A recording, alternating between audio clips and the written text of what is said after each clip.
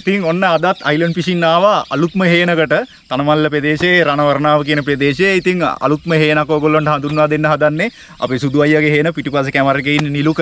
ඉතින් මේ පේන්නේ ඒ හේනේ පිටිපස්ස තමයි. ඉතින් දැනට මේ තල ගහලා තියෙනවා. ඉතින් අපි ඇතුළට ගිහිල්ලා කතා කරමු සුදු අයියත් එක්ක. තව එහාට යන්න ඕන වාඩිය තියෙන එහා. ඉතින් අදත් හොඳ අත්දැකීමක් ලබා දෙන්න බලාපොරොත්තු වෙනවා හේන්ගොවිතැන සම්බන්ධව වාඩියක අත්දැකීම. මිනිසුන්ගේ ජීවිතේ නොපෙනෙන පැත්ත හේන්ගොවිතැනේ ඕගොල්ලන්ට හඳුන්වා දීමක් අදත් කරන්න බලාපොරොත්තු වෙනවා. මේක මාර ජීවිතයක්. ඉතින් ඒක අද බලා ගන්න පුළුවන්. අපි ගිහිල්ලා රැයට පොඩි ෆන්ක්ෂන් එකක් දාලා සුදු අයියත් එක්ක කතා බහ කරලා හොඳ අත්දැකීමක් අදත් ඕගොල්ලෝ ලබා දෙන්න බලාපොරොත්තු වෙනවා. ඉතින් අපි යමු. එන්න. තල ගහලා තියෙන්නේ නේ. ඔව් මේ ටිකේ තල තියෙන අර හරිය කුරක් කන්ති. කුරක් කන් තියෙන්නේ. මේ ටිකේ කජු ඉඳලා තියෙනවා මාර ලස්සනයි. ඉතින් දැන් පැල හැදිලා මේ පටි ගහලා තියෙන්නේ මේගොල්ලෝ මේ සත්තුන්ගෙන් පරිස්සම් කරගන්න ඕන ඉඳලා මේ කජු හේන වටේටම ඕන්න ප්ලේස් එක. වව්. හලෝ සුදු අයියා. ෆෝන් එකෙන් කතා කරලා තිබුණා අදනේ දැක්කේ නේ. ඔන්න ප්ලේස් එකට ආව නේ නිලුක. ඔව්. ඒ තමයි අද අපේ නවාතැන ඉතින්. ඔය තියෙන්නේ. පොඩි ගිනි මැලයක් එහෙම ගහලා. මේක තමයි අද රාත්‍රිය ගත කරන්නේ ඔයගොල්ලෝ අපි කවුරුත්ම. මොනවද අය දාලා තියන්නේ? කජ්ජු තල විතරයිද? කජ්ජු තල විතරයිනේ. මාර ලස්සනයි. දැන් 6:00ට 6ට වගේ වෙලාව. ඉතින් මේ වෙලාවට මාර ලස්සනක් තියෙන මේ හේන මේ පුදුම මේ විදියට මේ විඳින්න පුළුවන් නිස්කලංක තැනක්. ඉතින් ඒ වගේම තමයි මේ ගොවිතැන් කරන මිනිස්සු ඉතින් මේ මාර දුකක් විඳිනවා මේවා මේ නඩත්තු කරන්න. මේ උදුළු ගන්න ඕනි, පොර දාන්න ඕනි, තෙල් ගහන්න ඕනි, සත්තුන්ගෙන් පරිස්සම් කරගන්න ඕන. අලි ඉන්න කැලේක තමයි මේ ජීවත් වෙන සටනක් කරන්නේ. ඉතින් පේනෝනේ උඩ වාඩිය මාර ලස්සනයි. මේක තමයි අද රැට අපි මේ රාත්‍රිය ගත කරන්නේ. ඉතින් මේ හේනේ අයිතිකාරයා මෙයා තමයි. ඉතින් මේ හේනේ අයිතිකාරයා මෙයා තමයි සම්පූර්ණ මේ හේන බලාගෙන මේ හේන නඩත්තු කරගෙන නේ සුදු අයියේ. ඉතින් මේ ජීවිතෙත් එක්ක ඔට්ටු වෙනවා මේ අලි ඉන්න කැලේ. ඉතින් ජීවිතෙත් එක්ක ඔට්ටු වෙන ගමන් තමයි මේ ගේම ගහගෙන යන්නේ නේ සුදු අයියේ. ඉතින් මේ මොනවද මේ දවස්වල මේ වෙන්නේ කියන්නේ හේනේ කජ්ජු ඉඳලා දැන් මාසයක් වගේනේ. මාසයක් විතර වෙනවා. දැන් මේකට පස් අල්ලන්න තියෙනවා. ඔව්. ඉතින් ඒ ටික කරගන්න ඕන මේ ඊට පස්සේ නම් වැඩ ඉවරයි. කජ්ජු වල වැඩ ඉවරයි. ඉතින් රකින්න එක තමයි තියෙන්නේ. ඉතින් සතුන්ගෙන් රකින්න ඕන. ඌර වෙනවනේ. ඌර වෙනවා, අලි වෙනවා. ඉතින් හරක් වෙනවා. ඉතින් ඒක බලාගෙන ඉතින් ඔව්. අලි බහිනෝනේ. අලි බහිනවා ඉතින්. ඒ කියන්නේ මේ ළඟට වෙනවද අලි? ළඟට වෙනවා. මේ ඉබිට දත්තා ගන්න. වේදිකේ මනස්ස ගාඩින් ආවේ. මේ ළඟටම? අම්මට උඩු. ඉතින් බය නැද්ද? බයයි තමයි. ඉතින් මොකද්ද කරන්නේ? ඔන්න ඔහොම තමයි ඉතින් ජීවිතේ ගෙවෙන්නේ. මේ මිනිස්සුන්ට තමයි මේක මේ ඇදගෙන යන්නේ මේ ලංකාව. මේ මිනිස්සුන්ට තමයි ඉතින් මේ ඇගීමකට ලක් වෙන්න ඕන මිනිස්සු මේ හැමදාටම දුක් විඳිනවා. මේවයි පේන්නේ නැහැ කාටවත්. මේවයි රටේ ඉන්න දේශපාලඥයන්ට පේන්නේ නැහැ. කාටවත් පේන්නේ නැහැ මේ විඳින දුක. අන්තිමේට මේ ගොවිතැන් කළා මාස 3-4 දුක් ඉඳලා නේ ඊට පස්සේ විකුණ ගන්න විදියක් නැහැ නේ. ඒක සමහර වෙලාවට මිල අඩුයි දෙන්න බෑ මොනවා හරි කියනවා.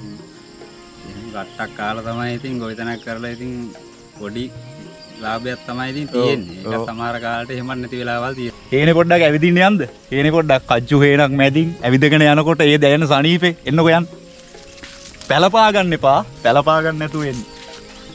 පැලපෑගුණා තවුලක් නැහැ බෑ. කජ්ජු නේ ඉන්න ප්‍රශ්නයක් නැහැ. ඒ කියන්නේ කජ්ජු පෑගුණාට ගැටලුවක් නැහැ. ආයි මේ නැගිටලා එනවද? ඔව්. කොහොමද මේක පස් දානකොටත් මේක වැහෙන්න නේ දාන්නේ පස්. මේක දාන්නේ මේ මෙතෙන්ද වැහෙන්නත් එක තමයි පස් දාන්නේ. ඒ කියන්නේ මේ මැදින් පෑගුණත් ආයි පැලේ නැගිටිනවද? ඔව් ඒක ප්‍රශ්නයක් නැහැ. කජ්ජු වල කේසයක් නැහැ. හරි. මේ පටිය ඇදලා තියන්නේ? පටියේ ඇදලා තියෙන්නේ ඉතින් අර ඒ කාලේ නම් ওই පරණ මිනිස්සුන්ගේ මතයක් තමයි ඉතින් ওই ඌරෝ අර මේ එන්නේ නැහැ කියලා කියනවා. ඉතින් ඒකත් ක්‍රමයක් තියෙනවා අදින්න. අපි හරියටම දන්නේ නැහැ ක්‍රමේ. ඔය පටි අදින්නේ තනියම කාටවත් නොකිය පස්සෙන් පස්සට එහෙම තමයි අදින්නේ. එතකොට ඉතින් අර සතෙක් කිට්ටු වෙන්නේ නැහැ කියලා කියනවා. ඕනේ. කීමට කියන ඉතින් අපිත් ඉතින් ඇදලා තියෙනවා. ඉතින් නාම උසරණේ කියලා ඉතින් එහෙම අවුලක් නැහැ. එහෙම තමයි ගේම ගහන. ඉතින් කරන්ට් එකවත් මොකක්වත් අඩ පිටයි මොකුත් නැහැ. ඉතින් තනියම මොකක්ද තියෙන සුද කොමඩුනේ? කොමඩු තියෙනවනේ. කොමඩු ඒ කියන්නේ මේ කොමඩු දාලා නෙමෙයි නිකන් මේ ඉබේ පැලවෙච්ච ගන්නේ. පැලවෙච්ච වැඩට ඇවිල්ලා කද්දී මේ කාලා එහෙම ඇට වැටිච්ච පැලවෙච්ච මේ එකක් තමයි මේ තියෙන්නේ. මේ ඉබේ පැලවෙලා වරුසාටම ගෙඩියක් එහෙමත් තියෙනවා. ඔය තියෙන්නේ. මේ වහලා තියෙන මේ සතුන්ගෙන් පරිස්සම් කරගෙන මොනරු අරේ මේ ඉතින් කොටනවා දැක්කට පස්සේ. ඉතින් මේ මේක කොමඩු දැම්ම නම් මේ වගේ හොඳට සාරට හැදෙනවනේ දෙයියනේ. ඉතින් මේ තියෙන්නේ පේනවනේ වෙලා ඉතින් හොඳට හැදෙනවා ඉතින් අර මේ අලින් එක අමාරුයි කරන්න. අලි එක අමාරුයිනේ. කොමඩුයි කියන්නේ ඉතින් අලින්ගේ හොඳම කෑමක් තමයි. ඔව්නේ.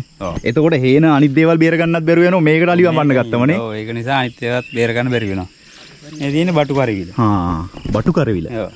ඒ කියන්නේ ඉබේ හැදෙන දෙයක්. මේක ඉබේ හැදෙන දෙයක් නේ. මේම වරුසාවට පැලවෙනවා මේ කියන්නේ මේ පොළොව ගිනි ගත්තට පස්සේ තමයි මේ ඇට පැලවෙලා. ඉබේම හැදෙන මේ ආවට ඔක්කොගෙම තියෙනවා. බටු කරවිල. එතකොට තුඹ හැදෙන්නෙත් ඔය විදිහනේ. මේ විදිහට තමයි හැදෙන්නේ. හේන් තුඹ කියන එකනේ. මේක මේ හේන් කරවිල. හේන් කරවිලනේ. මේ දැන් ඔය පූදින්න වෙලා තියෙන මේ මල් තියෙන්නේ. හේන් කරවිල. ඉතින් මේ තෙල් පොහොර මොනවත් නැතුව හැදිච්ච නේ දෙයියනේ. මොකුත් නැහැ නිකම්ම ඔය වෙනනේ පොර తీරවනේ ඉතින් පොළවේ හොඳට.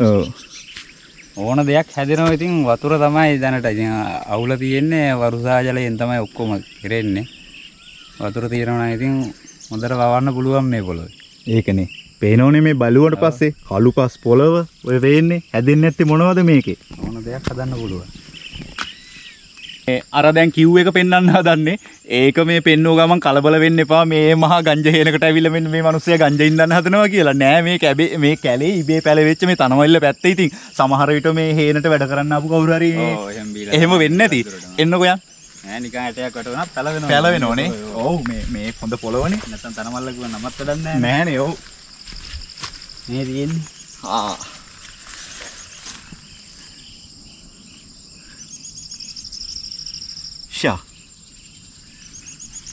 අපි සුදුවේ මේක දාලා හදමුද මේ අද මේ ගංගුර හදමු හදමු අම්මට උඩු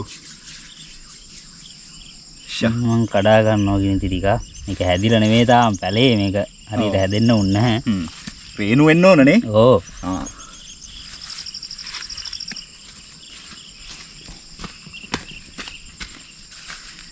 මේ හේනෙන් ගොඩක් ඈත අපි මේ ටිකක් දුර ආවා මේ අයියා මේ පැලේ පෙන්නන්න නේ සුදු අයියේ ඔව් මේ කැලේ අයිනේ වගේ තියෙන්නේ මේක මේ ඔය කොල්ලෝ ඉතින් වතුර ඩිංගක් බොන්න මං හිතන්නේ මෙන්න මේ ආර දිගේ ඔය ආපු ඇටයක් පැලවෙලා එහෙම වෙන්නේ නැති ඔව් එහෙම වෙන්න ඕනි තව ලොකු වෙනවනේ ඔව් ලොකු වෙනවා කොච්චර ලොකු වෙනවද ආවනෙන් අපිට වැඩිය වගේ උස යනවා ගහ ඒ කියන්නේ අඩි 5 6 ඔව් අඩි 5ක් 6ක් වගේ උස යනවා ඇතිනේ අපිට වැඩේ ඉන්නේ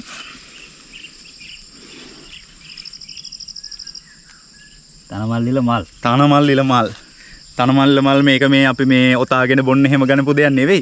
ඉතින් මේක මේ ඔතම් බොන්න දේශීය ඖෂධයක් නේ. අපි මේක දාලා මේ කෑම හදනවාද? මේක දාලා අරු පොඩ්ඩයි ගත්තේ මේ ගහට හානියක් කරන්න හොඳ නැති හින්දා. ගොඩක් නිස්කලංකයි.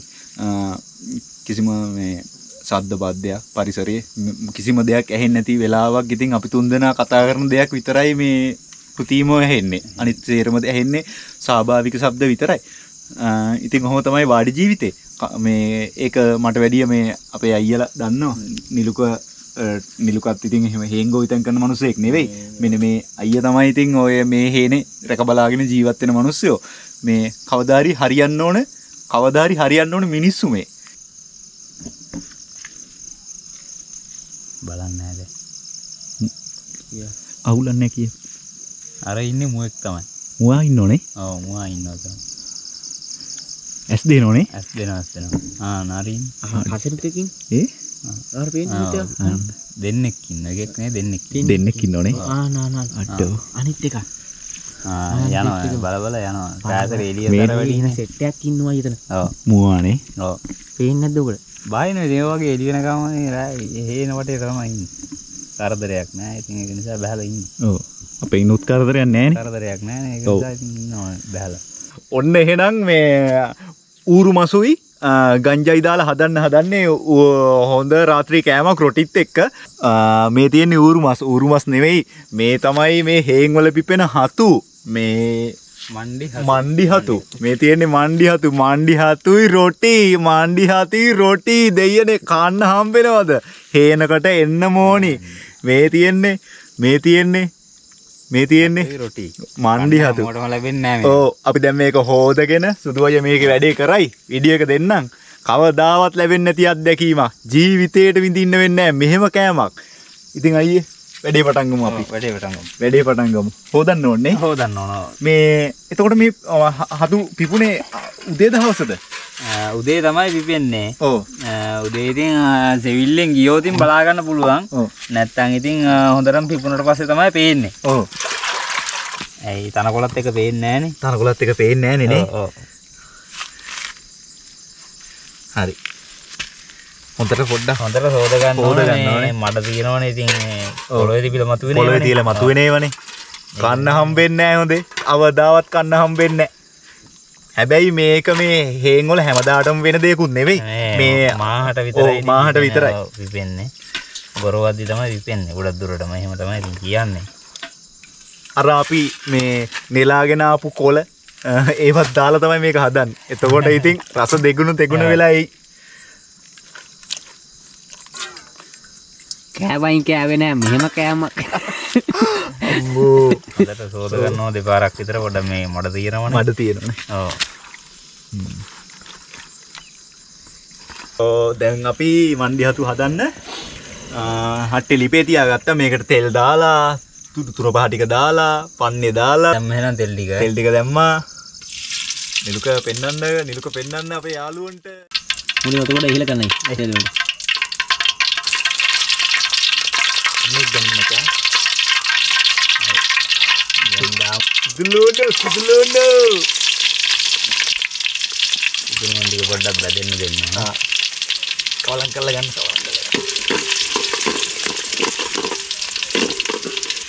කෑම කාලා බලන්න. මොනවද දනිදුයියා? අමු මිරිසුයි ලුණුයි බීලුණුයි තක්කාලි. දාන්න යන්නේ. සුවඳේ බැරුවා. මං හදන්න දයි. හරි. නිලුක පෙන්නකො මේ හට්ටිය. හට්ටිය පෙන්නන්නේ ඇතුළ. පෙන්නකො මේ රස. සුවඳ.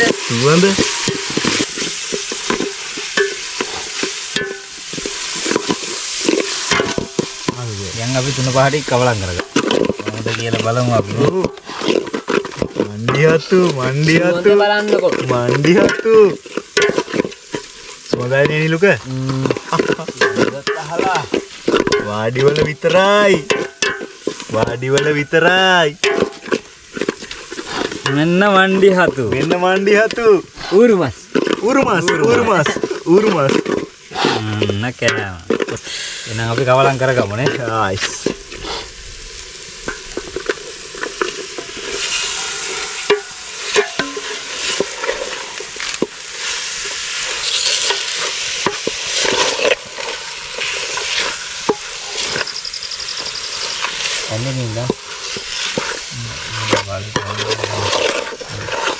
බීජ ඖෂධය අපි කවලම් කරගමු පස්සේ. ඒක පොඩ හොදලා ගන්න.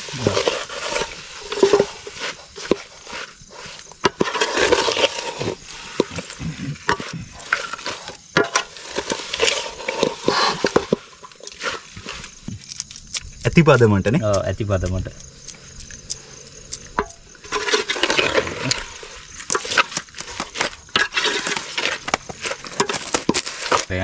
ඉතින් මේවා දානෝ මේ ගහනව නෙවෙයි.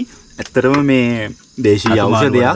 ඔව් කෑමට බඩේ අමාරුවට මං හිතන්නේ මේක මේ එහෙම විස වෙන්නේ නැහැ. කොහෙවත් දේශීය ఔෂධයක්.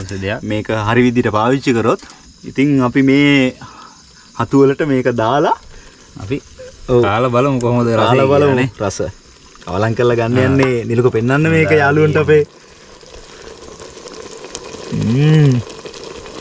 වාඩි කෑම කොහොමද කියලා බලමු. වාඩි කෑම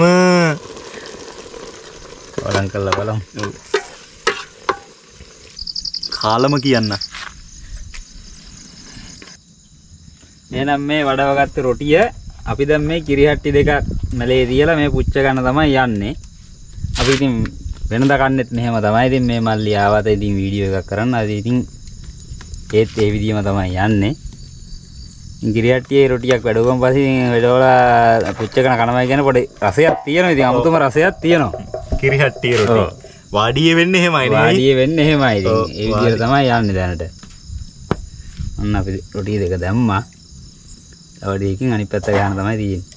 රසම රස රොටි මණ්ඩිහතු මේවා ඉතින් ඔක්කොම පිළියෙල කරලා දුන්නේ මේ සුදු අයියයි මේ අපේ නිලුකයි. එතකොට මේවා මේ අද නම් මේ මණ්ඩිහතු මේ අපේ වාසනාවට මගේ වීඩියෝ එකට ඔයගොල්ලොන්ට බලන්න හම්බුණු දෙයක් මේ හැමදාම නම් දකින්න ලැබෙන එකක් නෑ සුදුනේ. හැම නමුත් මේ එහෙම නැති වෙන දෙයක්ුත් නෙවෙයි. ඉතින් කොහොම හරි අපේ වීඩියෝ එකට ඔයගොල්ලොන්ට බලන්න මෙන්න මේ මණ්ඩිහතුත් එක්ක රොටි අපිට කන්න හැකියාව ලැබුණා. ඉතින් මේ තරම් වාසනාවක් කොහෙන්ද? රසම රස මණ්ඩිහතු රොටි කන්නයි යන්නේ. ඉතින් ගොඩක් ප්‍රේක්ෂක ජනතාව අපේ වීඩියෝ බලනවා. ඊට පස්සේ ඒගොල්ලෝ මාර ආදරේ මේ වාඩි ජීවිතේට. ඒක තමයි මේ වීඩියෝ ඔයගොල්ලන්ට ඉදිරිපත් කරන්න. ඉතින් හැමදාටම ඔයගොල්ලන්ට ආදරේ වීඩියෝ බලන ඉතින් කවදා හරි අවස්ථාවක් ලැබුණොත් එන්න තන මල්ලිලට අපි ඉතින් මේ අවස්ථාව ඔයගොල්ලන්ට උදා කරලා දෙන්නම්. මේ ජීවිතය ඔයගොල්ලන්ට විඳින්න හම්බෙගමුවට ඊට පස්සේ තන මල්ලට වසන්ත අයියලා එහෙනට ඊට පස්සේ මේ සුදු අයියලා එහෙන් ඕන කැමති තැනකට ඔයගොල්ලන්ට ඇවිල්ලා මේ අත්දැකීම ලබා ගන්න පුළුවන් මේ තනමල්ල ප්‍රදේශයට ආවොත්. ඉතින් කාලා